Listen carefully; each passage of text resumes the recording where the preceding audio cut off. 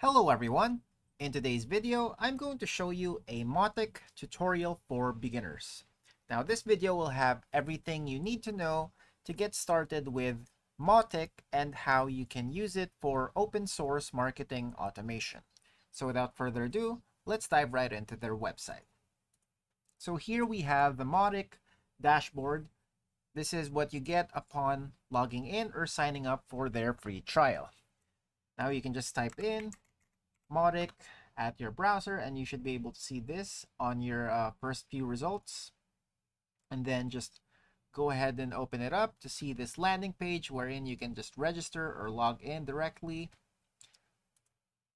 and you just need to fill in the necessary details so that you can get started with your very own account on Mautic. So once that's done, again, you'll be able to see this dashboard. And before we get started on diving into this dashboard, Mautic is an open source marketing automation platform that helps businesses manage campaigns, email marketing, lead management, and more.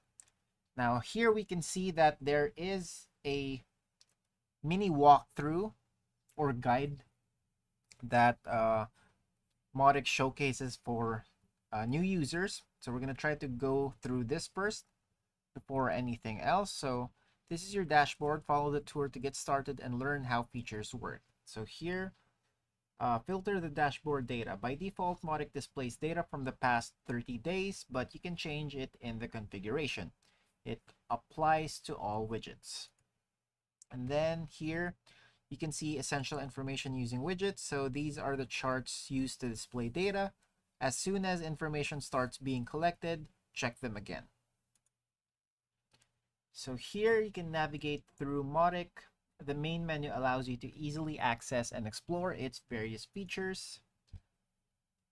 And I believe that's it. All right. So again, we have the dashboard here. And since we barely have any data, since we're using a free trial account, this is what we can only see from our graphs. You can see some upcoming emails, recent activity right here, form submissions, page visits, and then contacts created. All right, so what else can we see from the dashboard overview? We have the segments here.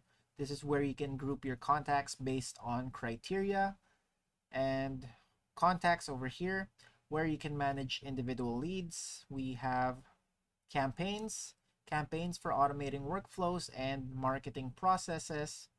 And then we should have, what else should we have here? We have forms. Do we have forms? Yeah, the points over here where you can manage actions, manage triggers, and manage groups. We have the reports where we can track and analyze campaign performance. For components, we have the assets and forms right here, landing pages, dynamic content. So for the forms, you can build forms to collect user information. And then the channels over here for marketing messages, emails where you can create and send email campaigns, and focus items as well. All right, so those are what we have for the left-hand toolbar.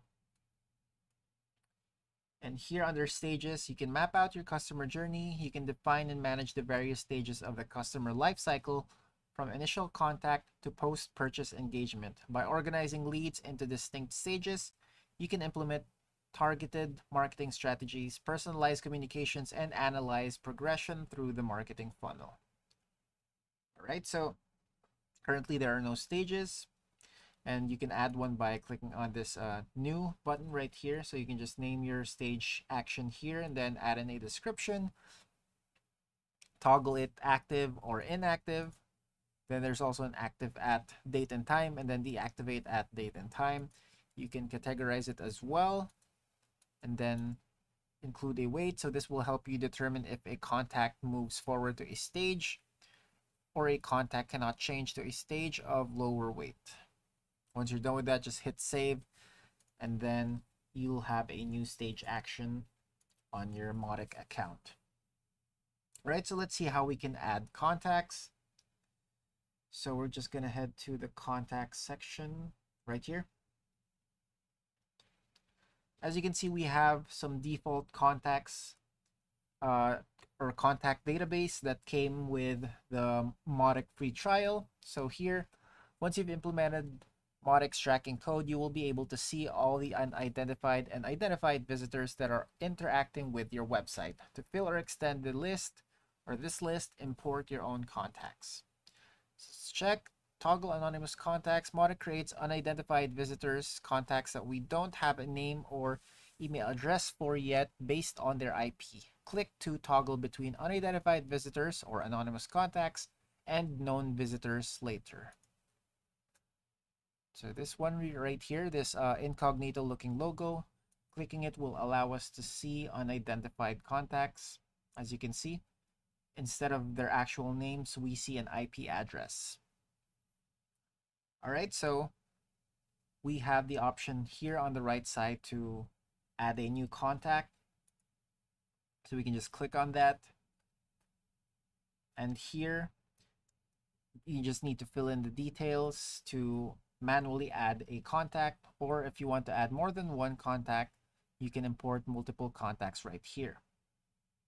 So we just need to upload a CSV file containing the contacts to import with a maximum file size of 64 megabytes. So this will allow us to quickly upload contacts, lessening the time needed to do such tasks. Now we're just going to head back to our contacts list. And we're just going to check this quick add feature. Okay, so this is also the same as adding a contact, I believe. It's just on a like a quick flash kind of window wherein we can just enter the first name, last name, email, and then tags and the other necessary details for this contact. All right, so that's how you add contact. Now we're going to try to show how to create segments. So here on the segments section, segments are used to categorize your contacts into specific lists based on their attributes, behavior, or campaign participation. Click New to add a new segment. For example, you can create the first to monitor contacts who visited your website's contact page. So again, we have a list of segments here already, or contact segments, based on the data provided by Mautic on our free trial. If you want to add your own, then just click on New, and then fill in the necessary details here. It will be visible only for you and other Mautic users in the segments page. Use this field to display another name to contacts. It would be useful in the preference center to allow people to manage their segment membership later. All right, so you also have the filter section here. Contacts that match the filters will be added, and contacts that no longer match will be removed. Those manually added will remain untouched. And once you're done with that, again, don't forget to hit save, and you will have a new contact segment. Now we're just going to show you real quick how to build campaigns. So we're going to head over to campaigns here. And here you'll manage and power your marketing automation processes within Mautic. So we have campaign A, which is uncategorized. If you want to add your own or build one, just click on New. Then you're going to name your campaign and associate it with a segment. And you're going to use the visual campaign builder to design workflows. So here you can launch a campaign builder where you can add actions, set conditions, and use decisions to create branching workflows. And again, just choose your category here. If needed, you can also allow contacts to restart the campaign or set it to active and inactive, and then the date and time specified for its activation period and deactivation period. Once that's done, hit save, and you should have your new campaign ready. And that's it for today. Thanks for tuning in, and I'll see you next time.